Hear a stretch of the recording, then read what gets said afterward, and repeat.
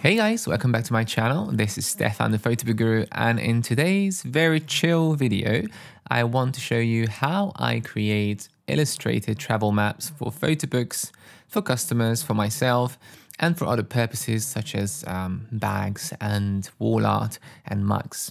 Don't forget to subscribe if you haven't already done so, and make sure to check the notifications bell to never miss a new video. I create these illustrations on my iPad, and my choice of software or app is Affinity Designer. You could obviously use Procreate, other people do that, but I like to work with vectors, and it's mostly kind of geometric shapes as opposed to kind of shadings and pixel art. So that's the best for me, and it was very easy to learn so far.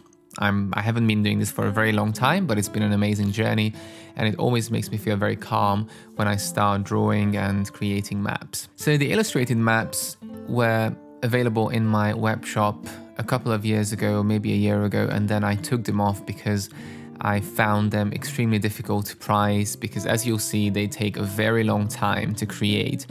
So it's very difficult to come up with a reasonable price for it, because obviously you want to award the time you spend on it, but it also has to be realistic for a photo book. Anyway, as you'll see, the maps are going to be back now in the web shop with a more realistic price. So you should only choose these for kind of very special projects where you really want these illustrated works, and bear in mind that the price reflects the amount of work that goes into them, and they are very highly personalizable. There's going to be more information on the website, but I want to show you how I make them instead of talking about pricing.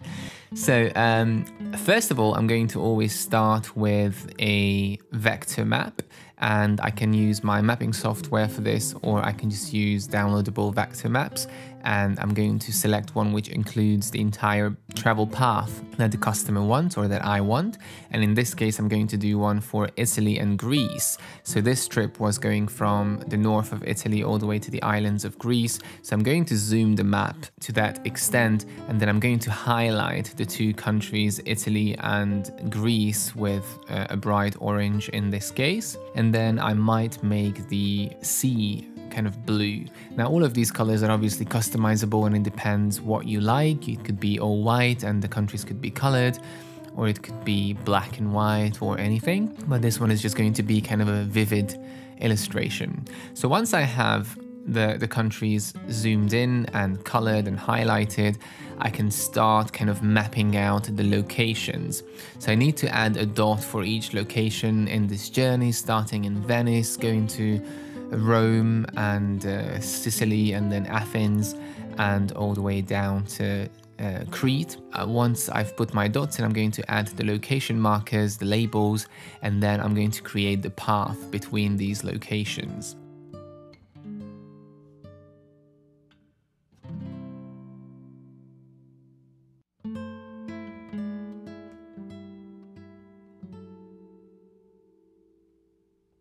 Once I created the path, the first thing I want to do is start creating the main illustrations, the landmarks. So in these maps that I create now, which are purchasable on my website, the basic map comes with 5 illustrations, and the more illustrations you want, there is a surcharge for extra illustrations. 5 illustrations should be chosen for like your favorite places, or the ones that you really want to highlight. Now you can have obviously 20 or 30 locations on the map, but pick the 5 illustrations in a way that they kind of spread out nicely. So for example, if you have 20 locations, don't put the illustrations for the first 5 and then nothing for the final 15, because then the map is going to be very imbalanced. So I'm going to start drawing my illustrations. Now I'm usually using photographs for these.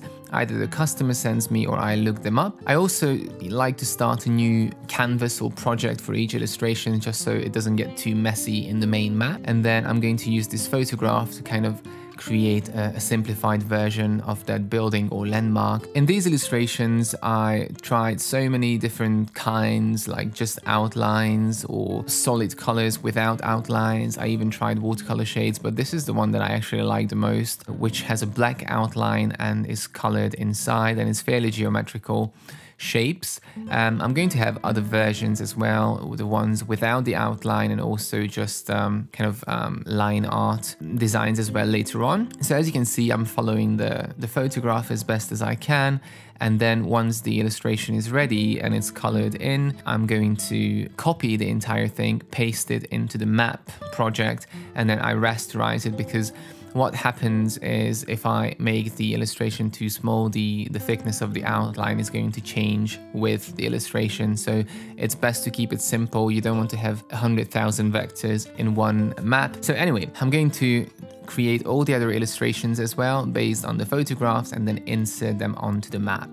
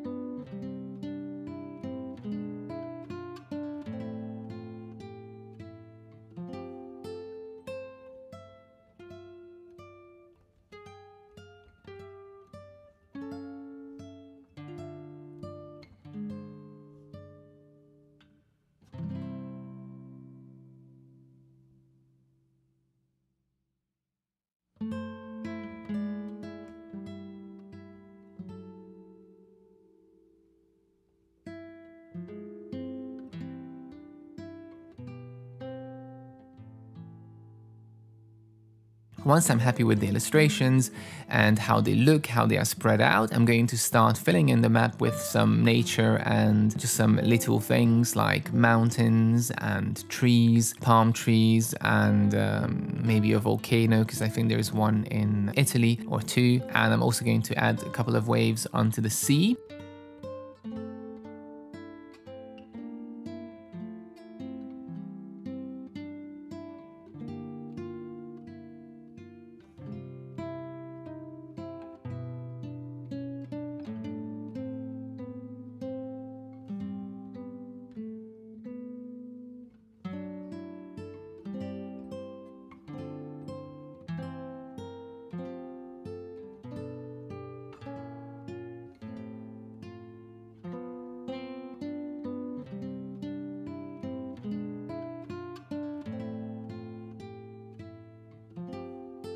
Then I'm going to add some little vector travel icons onto the path to show which segment of the travel was done by what means or what vehicle. So you can see in the beginning the journey was made in a car, so I have to create a car, and then the later segments of the journey were on a boat. So they were sailing from Italy to Greece and then again sailing from Athens all the way down to Crete and Santorini. So I'm going to create a little sailing boat for this and put it onto the path. And now the map is kind of complete with the illustration. So as you can see, it's quite simple because it has to just represent the map. It's not the kind of tourist map which would show you all the sites. It's highlighting the places that you visited.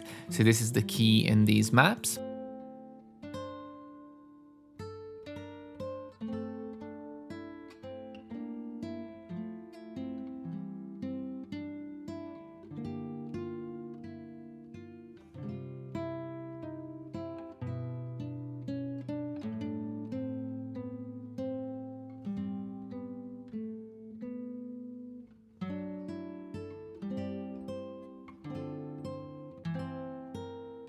Once I'm happy with the elements on the map, I'm going to add my main titles and the subtitle or travel date. And if the customer would like to add anything else, such as a little story or maybe some photos, then that's absolutely fine. I can add those in the last stage. And as you could see, this is basically my little process, my ritual for creating travel maps.